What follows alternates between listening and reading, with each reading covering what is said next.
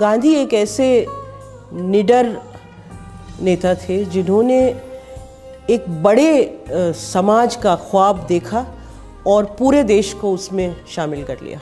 गांधी एक इतना बड़ा मॉरल फोर्स है जो कि इनजस्टिस के खिलाफ लड़ता था। जब उनके बारे में सोचते हैं तो तीन चीज़ें सीधी माइंड में आती हैं। पहला तो नॉन वायलेंस, दूसरा धर्मनिरपेक्षता और तीसरा सबसे छोटे आम आदमी के बारे में सोचना। मेरे लिए गांधी वो है जिससे मेरा मैं बना है और जो खो गया है। गांधी पूरे विश्व के लिए अन्याय के खिलाफ न्याय की तलाश में समर्पित एक जीवन यात्रा का भी नाम है।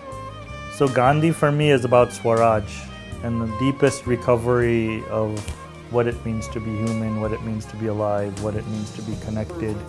राजनीति को पवित्र बनाने वाले गांधी, पवित्र को राजनीति में लाने वाले गांधी, उस गांधी से मैं सीखना चाहता हूँ।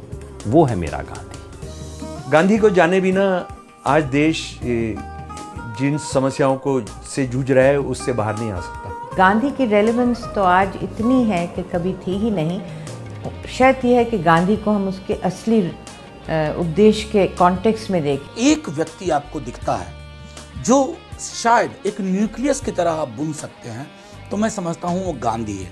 लेकिन उस गांधी को भी आपको 48 से उठा करके 2017 में लाना होगा। गांधी ने जिस तरह से भारत में राजनीति की, मैं कहूँगा जिस तरह से गांधी ने भारत में समाज नीति की, वो इस बात का अपने आप में प्रमाण है कि वो भारतीय समाज की असलियत को पूरी तरीके से समझते थे। Gandhi for me was a visionary who gave us an insight which is both political, spiritual, moral, ethical and economical.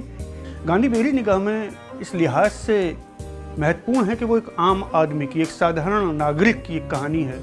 एक आम हिंदुस्तानी जो कि अपने समय के सवालों को समझना चाहता है, उसके जवाब ढूंढना चाहता है। और Gandhi is less about rule and governance and more about a way of life.